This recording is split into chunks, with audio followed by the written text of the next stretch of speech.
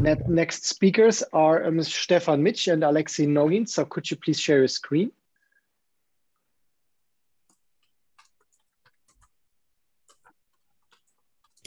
Oh, that looks good. Can you say something? Yes, can you hear me?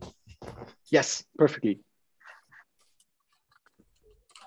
So this will be a joint talk, right? So of two people, right. So if I understand this correctly.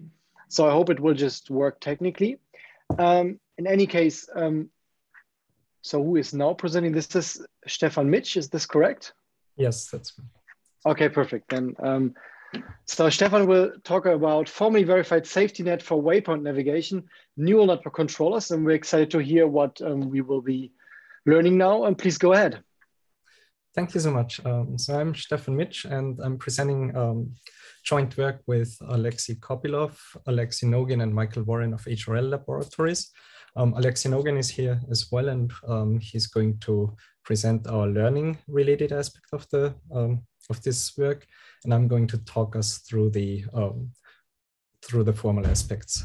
So let's jump right into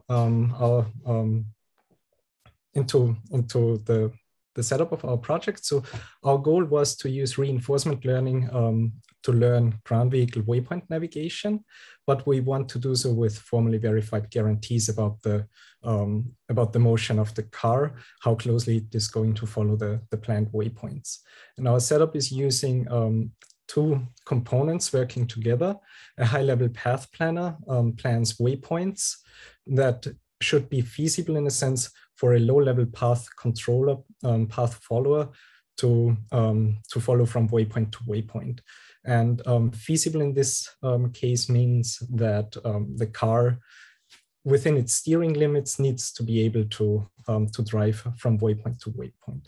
And the challenge in combining here formal verification and reinforcement learning is that we have to find a formal model that's detailed enough to capture the relevant real-world aspects so that we can read off a reward function for learning, but it also has to be abstract enough to remain tractable for formal verification.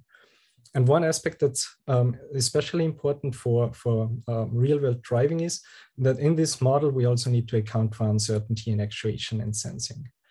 And so since we have those two components working together, the main question in building our formal model is how we can find an interface and what are the conditions that connect those two components. Next point, please. And so the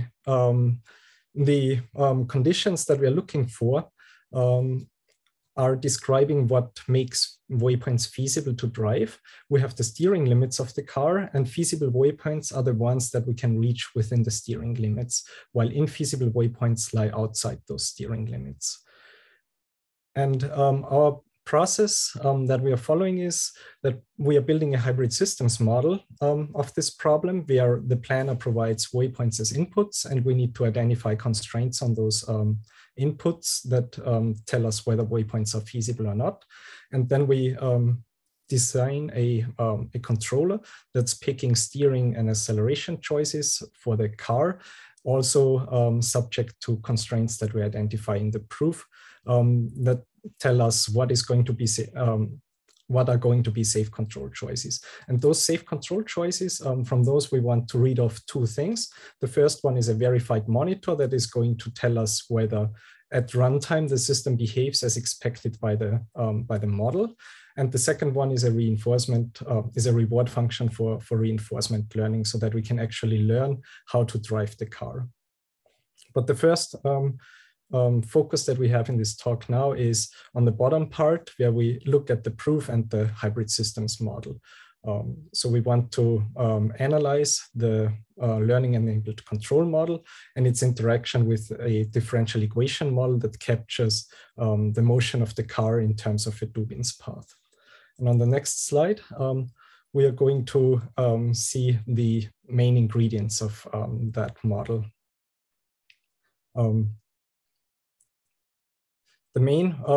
So what we want to characterize with our formal model is what it means for waypoints to be feasible.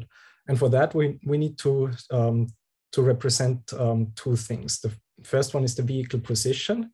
and also its heading at the waypoint. And since we want to drive in a real car, we will need some tolerance around those. And the same model should allow us to characterize feasibility in terms of the vehicle turning constraints.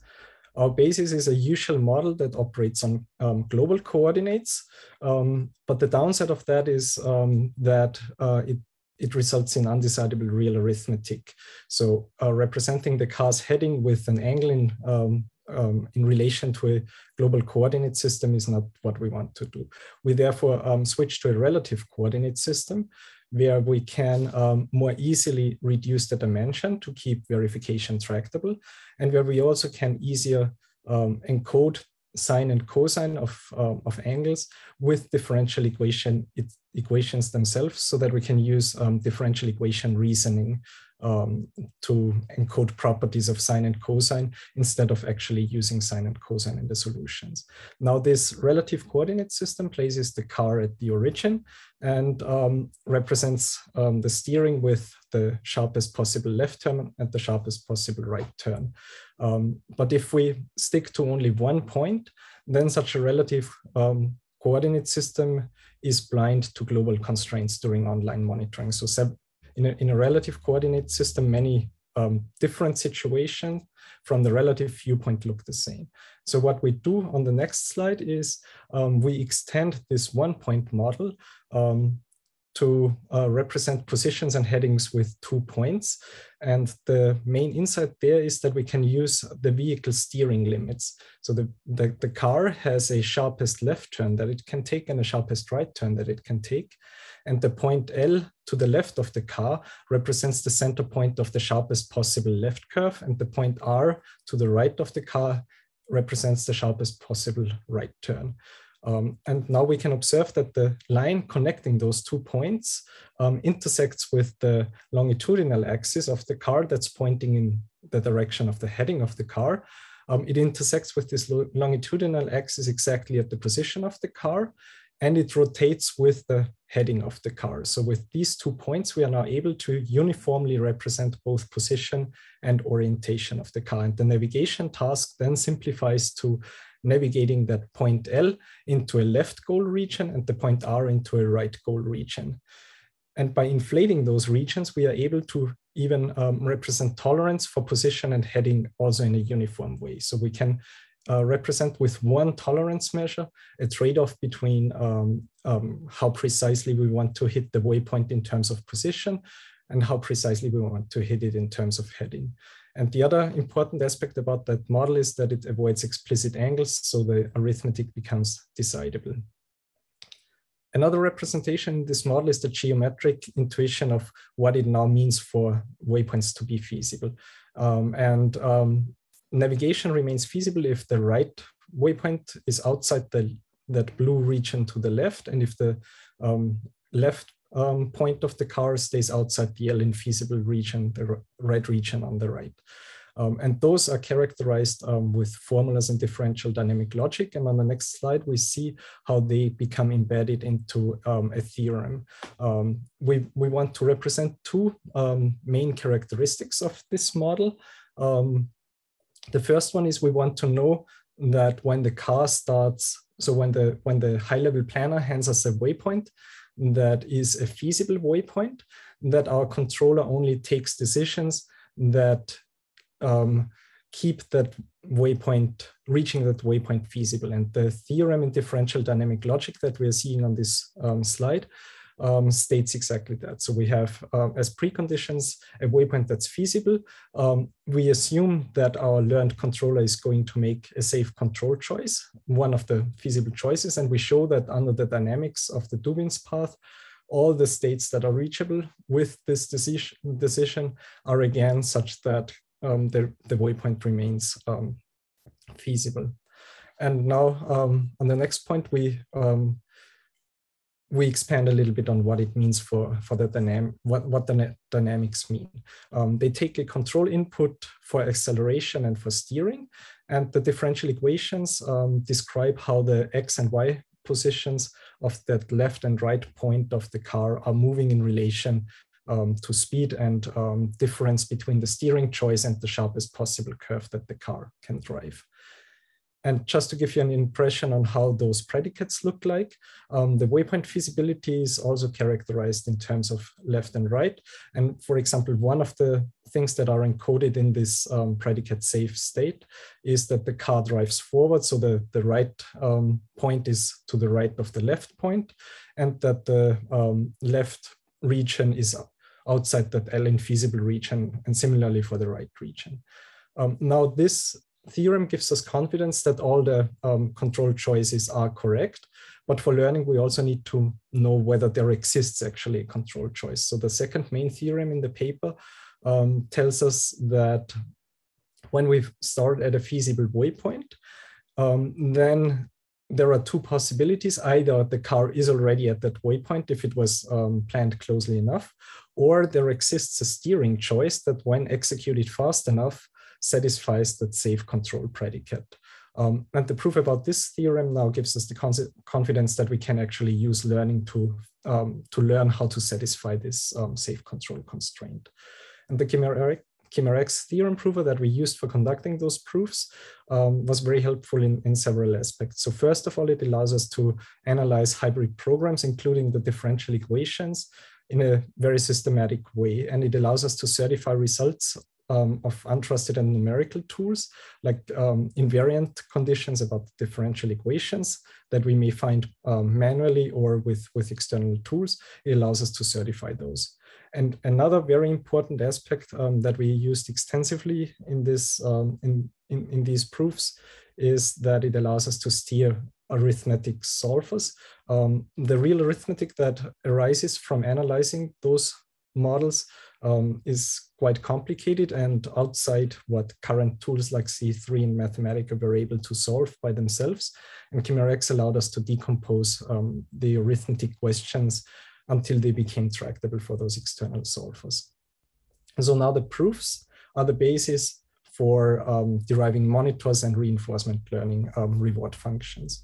And just very briefly what those monitors look like. They are derived with the modelplex procedure and characterize what it means for observations to fit to the expectations of the model.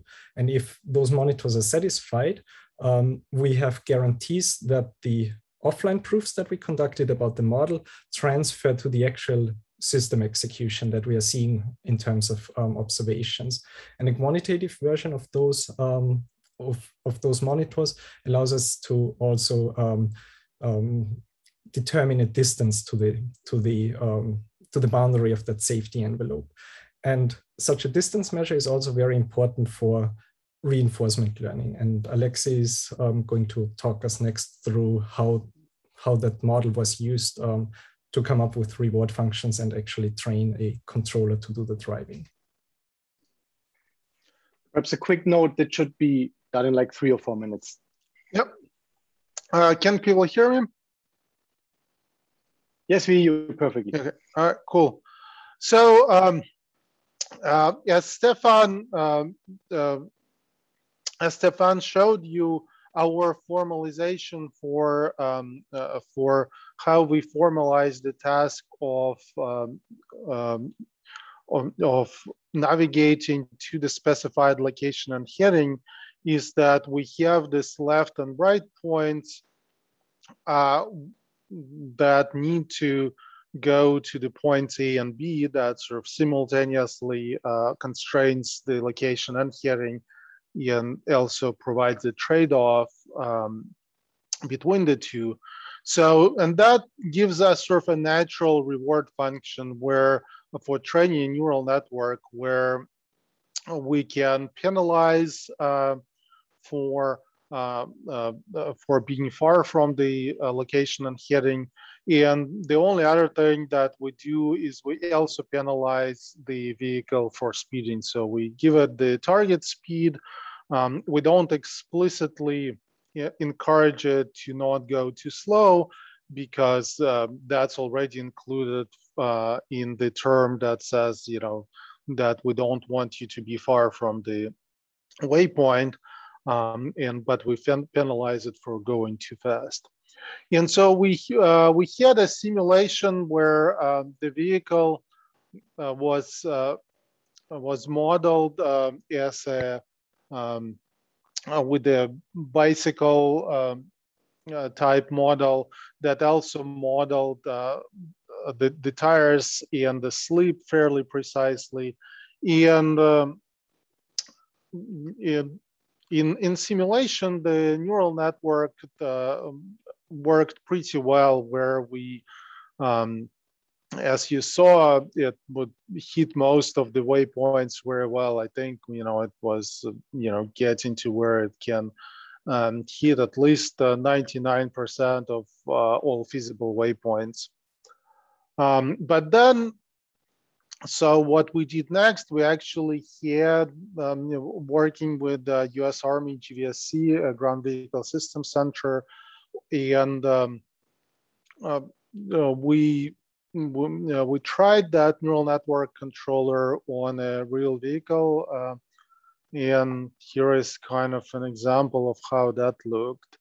And so there the planner was a baseline planner that didn't use any machine learning, and so the vehicle was controlled with our controller, and it didn't, and it didn't really work well.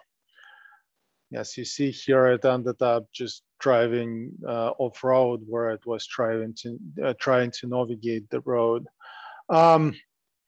And what we realized, that there were two issues there, is that one, that there was too much of a— Aleksey, yep. 1 minute, please, okay?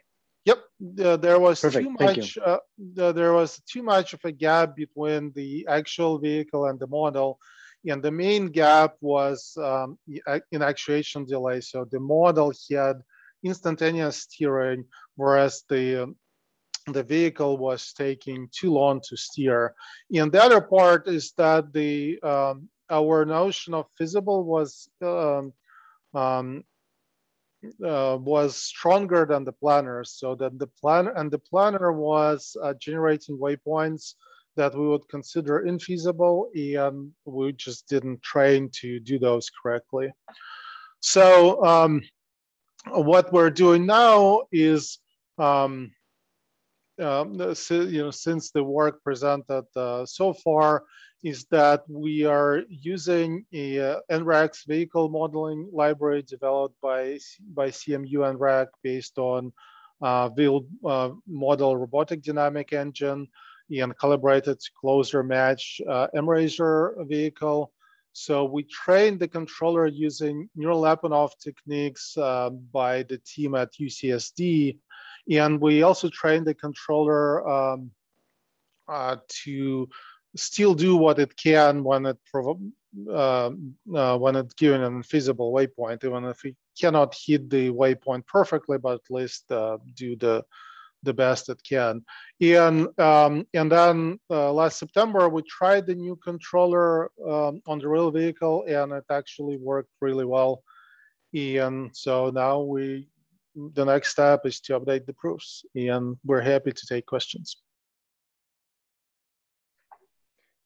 Thank you very much, Stefan and Aleksey. Is there a quick question from the audience? There was one in the Q&A chat, but this was answered by Stefan, as far as I saw. Yes. Okay, I have one or perhaps two quick questions. The first thing is, I can imagine that in such a setting, you do have a lot of uncertainty, right? So for instance, I mean, sure. If you work perception-based, you will have measurement noise. You will not have your states perfectly predicted as you, I think, assume it now. Or there may be process noise if you have some, I don't know, some weather conditions or whatever, the actuators are not correct. So are you also looking to these directions, or are you keeping these things more deterministic right now? Yes, I mean, the models we're currently looking at include a noise where the value you get from the sensors are not necessarily the true value, but you can potentially, if you if you can extrapolate from the model and from series of observations, so to more accurately estimate the true values, and that's also part of the model. Okay, yeah, makes sense. And a very quick question. So, I mean, you have, of course, safety conditions, right? You don't want to crash or drive off road or something. So have you compared this work to, there are a lot of approaches on reinforcement learning, safe reinforcement learning on continuous state spaces. So have you looked into these and perhaps compared? Well, this is heavily related. So some of these neural Lyapunov techniques by UCSD are actually focused on